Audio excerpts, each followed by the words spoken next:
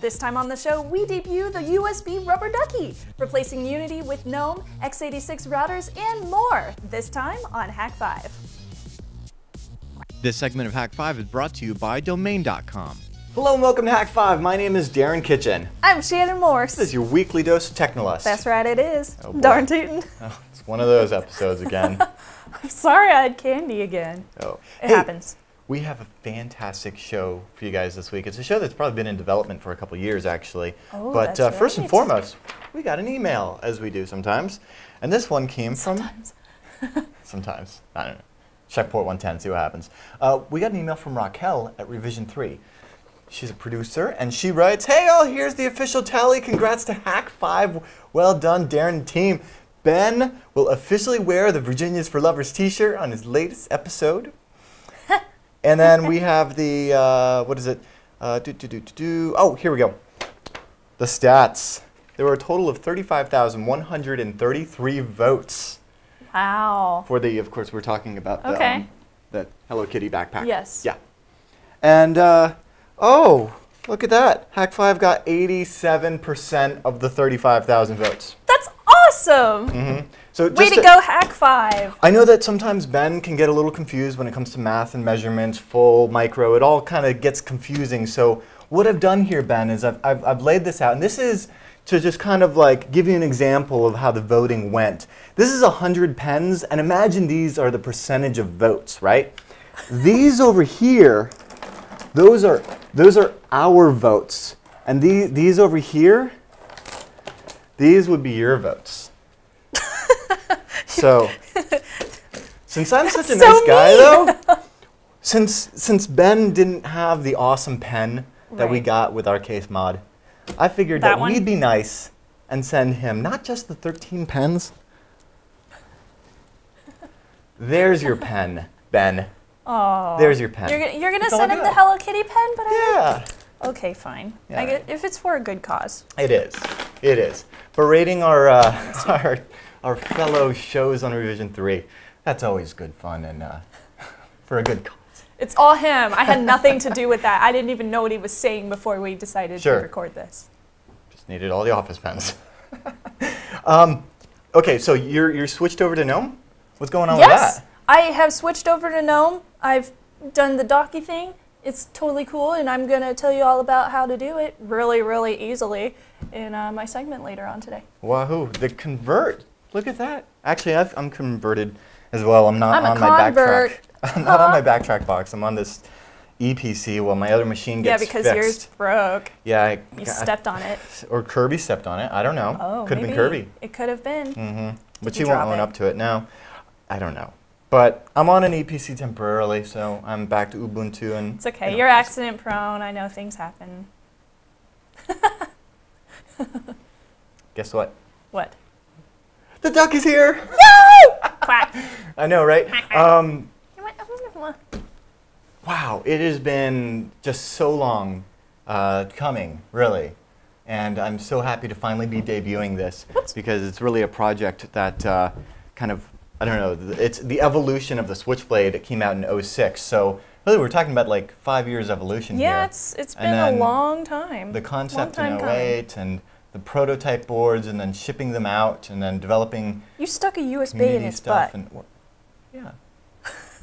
Anyway, in typical Hak5 fashion, though, we figured that we would explain all the fun, new, awesome stuff about this custom-developed rubber duck hid attack quackity-quack by doing it right and doing it with a cartoon. So, without further ado, it's Ducky Time.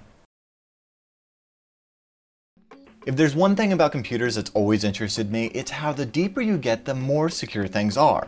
The four-way handshakes of WPA, signing with OpenPGP, authentication protocols like Kerberos, and other highly complex schemes keep data tight. And yet studies have shown that if you give the right person a chocolate bar, they'll give you a password. It seems that the computer-to-computer network stuff is actually highly scrutinized. But contrast that with the fundamentals. The basic input and output of your local computer comes with, and honestly has since the beginning of computing, implicit trust. The human trusts the display to be the computer, and the computer trusts the keyboard to be the human. But what if the keyboard wasn't human? Not to say we're somehow flawed. I mean, 100 words per minute is pretty good, but a computer surely could type faster and more accurately. I mean, if a computer could sit at a keyboard and type. Yeah. What's interesting in this scenario is that the inherent trust is broken on such a fundamental I/O level that any presumption of computer security based on the concept that a human could never type as fast as the bus supports, think fast enough to generate brute force dictionaries, or be so persistent as to never need a coffee, a nap, or a pee break are ultimately flawed. It's these kinds of violations of inherent trust that fascinate me, mostly because they take advantage of often overlooked mainstays of computing implemented for user-friendliness, like auto-run code on CD-ROM drives. The Hak5 community misused the trust Windows has in autorun.inf files on the root of optical media back in 2006 with a tool we dubbed the USB Switchblade. Named after the U3-enabled SanDisk cruiser that made the attack so convenient on a single USB drive, the tool was so popular as to have garnered a community of payload developers. It was so popular, in fact, that it and the USB hacksaw took up a significant portion of the Singer's published book titled The 7 Deadliest USB Attacks. Well, now it's time to introduce the 8th. Following up with the USB Switchblade, I became fascinated with human interface devices, and by 2009 was playing with Arduino-like development boards. Before heading out on the Hack Across America trip in 2010, I introduced the concept and kickstarted the crowdsourced development by shipping 100 teensy kits to interested developers around the world for free. The response was overwhelming. The things you can get a programmable human interface to do are absolutely astounding. Since then, we've been working on something I guess you could say a little more turnkey, something that didn't require a development environment, C programming, or firmware modification. A device as easy to customize as the USB Switchblade, and even more deadly. With the help of Applied Security, a man by the name of Adam, and our guy Jason Applebaum, I seriously can't thank these people enough, that solution is finally here. Introducing the USB Rubber Ducky 1.0. Continuing with the original concept of developing the script files and loading payloads by micro SD media, a penetration tester is able to carry multiple payloads on one USB Rubber Ducky. Additionally, the board has been fitted with a standard Type A USB plug, a 7-pin JTAG interface which can alternatively be used for I/O, and more importantly, a whopping 60 MHz 32-bit Atmel chip. Yeah. Proudly made in the USA, these boards are banging to say the least. And what's more, the scripting language has me developing some pretty wicked payloads. Let's run through the first one. This one's great for when your mate's distracted for a few seconds. Upon plugging the USB Rubber Ducky into a Windows 7 OS, it'll automatically install the generic drivers necessary to accept keystrokes. No intervention necessary. The duck deploys its payload in a matter of seconds, starting with a couple of key combos, like the Windows key and D to show the desktop, then print screen to take a screenshot. The duck then hits the menu key followed by V and D to disable the desktop icons, then Windows R to pull up the run line and open MS Paint. Paste the picture of the desktop with the icon still there, Control S to save the file, and then Alt K and then F to set it as the background. Alt F4 closes Paint, and then finally the Windows key D will show the desktop again. Now you can sit back and watch as your coworker furiously double clicks on icons that aren't there. Oh yes. Of course, the USB Rubber Ducky isn't just for pranks. A more crafty payload will actually inject executables for a little remote administration. This payload, for example, fires up a Windows 7 command prompt, bypassing the user access control and creating a few crafty files. It begins by writing a Visual Basic script executable on all Windows machines that converts base64 encoded ASCII into binary.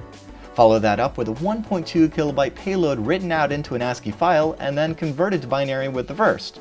Run it with a host name and a port number and you've got yourself a little reverse shell running with system privileges. Props go to Illwill on the Hak5 forums for that little gem. The beautiful thing about these types of attack is that the host isn't actually doing anything they wouldn't normally be allowed to do, they're just doing it at a much faster pace. You may not have an hour to fiddle with a free computer at a client site, but if you can be discreet for 10 seconds, that may be all you need.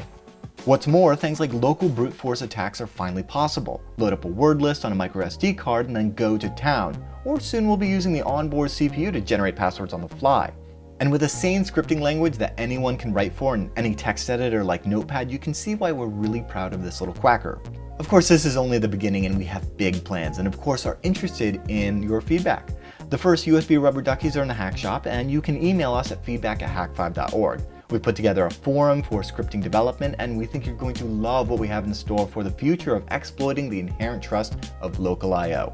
I'm really interested in seeing what kind of crafty payloads you can come up with, and if one thing's for damn sure, this makes Hack Time so much fun. No, it needs to be something more like straightforward, like USBRubberDucky.com. No, it should be more hardcore, like tacticalassaultducks.com. I'm leaning towards programmable human interface device.com. No, way. absolutely not. Is that you typing? Kirby! Meow. No matter what your project is, domain.com has what you need to register, host, and promote your next big idea. Even if it's .com. Domain.com's owning the competition with cheap domain names and hassle-free service. Their easy checkout process and domain discovery system make it easy to select the domain that's right for you and set up your website without hassle. Domain.com will even transfer your domain name from another registrar and hook you up with an extra year for free for a mere, well, it's actually less than $6.50 when you use the coupon code HAK5 at checkout. That's right. Our coupon code Hak5 will save you 15%. Don't forget, when you think domain names, think domain.com. Indicted, alleged LulzSec member Cred Singer on impairment of protected computers and conspiracy, charged by a Fed grand jury in attacks and information theft from Sony, petition to stop issuing software patents on whitehouse.gov, cause trolling is rampant, over 5,000 people signed it, so we'll see an official response from the government.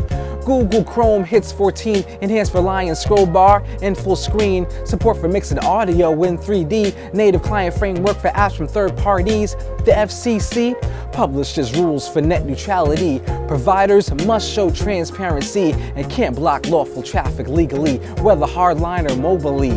I know I made the last word up. It's called poetic license, man, look it up. One time for your mind. I'm Del Chase, those are your hacker headlines. Like that, y'all, like that, y'all, like that, y'all.